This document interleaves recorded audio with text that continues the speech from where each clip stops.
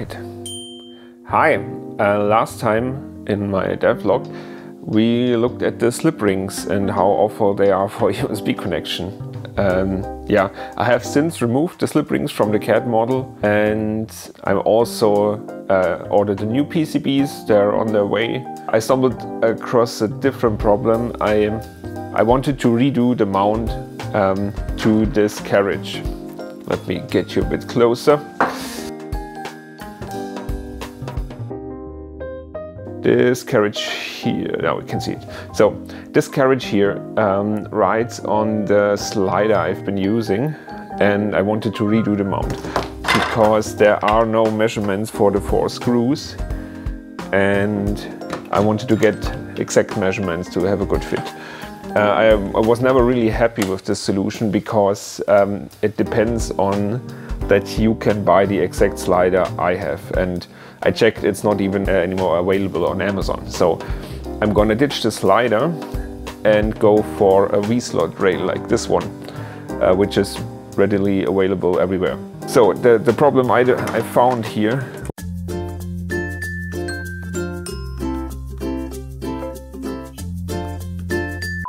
four holes, not symmetrically here, test piece. The center hole is in the middle, that's okay. You see a little bit of red. The other side, no red. This edge, it's sticking out. Check the measurements against borders. This hole to this border, this hole to the upper border. Center point here, I did all the 4 holes the same. They are symmetric to the center hole. They are not symmetric on the original aluminum part here. That was just a nail in the coffin for the sliders.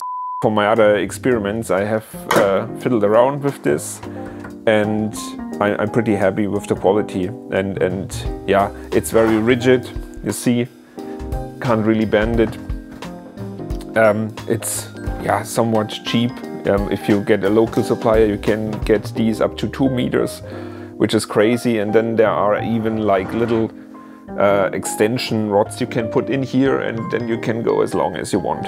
Yeah, so that's what's going to happen. Also, this means I have to redo a little bit of this here. And yeah, I think almost all the pieces have to change again. But that's just how it is. Also, I took the opportunity to fix the cable chain, because this cable chain here used to be mounted somewhat like this, and then you're here, and then you're going back and forth, and the cable chain does its cable chaining. Very nice. But as soon as you do not have a table underneath it, yeah, it will just fall down, and I can't have that. So what I thought, it would be better to have like a horizontal cable chain like this. You see? This still works. The cable chain is stiff enough that it can stay pretty straight on its own, and this is like over a meter long now. But if we half it like this, that's pretty good. Yeah, so I will mount this in here. This will get a little cutout in the round part, and this will just slap on here. And now we don't have any cables outside anywhere. I have designed now a little mount for the cable chain here on the end of the slider, and also here on the carriage. Here is a little support arm, yeah, which holds the cable chain up so it doesn't sag as much and drags on the rails. And this is working really good. This leaves me open to mount cheese plates to the bottom of this rail, so I can mount this to tripods or anything with a 1/4" 20. I've also since redesigned the block here, which holds the slider motor and all the USB plugs and all the input basically. This is redesigned and printed, and I've adapted this slider base, I call it, where everything is down here to get the cable chain and also the new end stops and everything. So basically a almost complete redesign of the slider unit, but I think it's worth it. Another thing I redesigned is this part, which holds like the camera. This is bad from a printing standpoint because this uses supports and they are really bad to remove. I basically cut this in half here. Zip. And now we have two parts, which is one ring. This is basically this ring here, and this one can print flat without any supports. The other part, like this whole section here, yeah, I printed it like this, but it prints like garbage because of the overhangs. So I'm reprinting it right now in this orientation. But those two things have to go together, and this will be done with these screws along here. These are 3 M5 screws on each side, and I will put heat inserts in here, and I hope this is enough to hold basically the weight of the camera and everything. This here will be stiff because of the metal brackets which are along this side here. This one screws right on here. Now we have the whole part again. So this is printing now. Everything else I have already printed.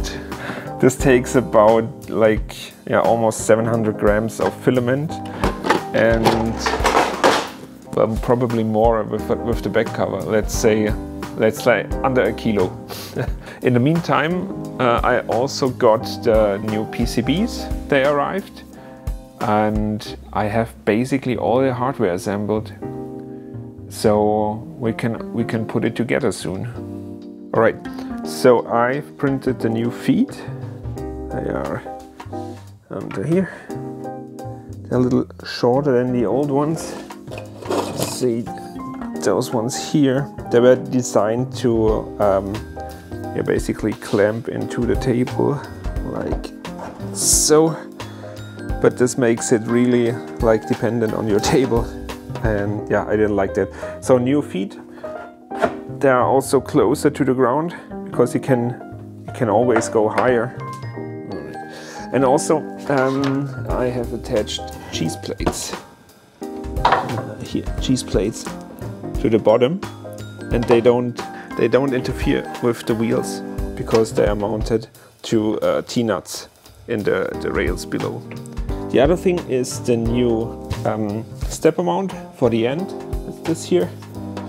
The end electronics and everything there in here, and the lid goes on like this, holds on with 2 screws, and there's the power button and power input and USB-C. Yeah, so the other thing I did all of yesterday was work on a bill of material, and I've added now all the threaded inserts to the model. I have redone the Python script that comes with Fusion 360. I maybe show you.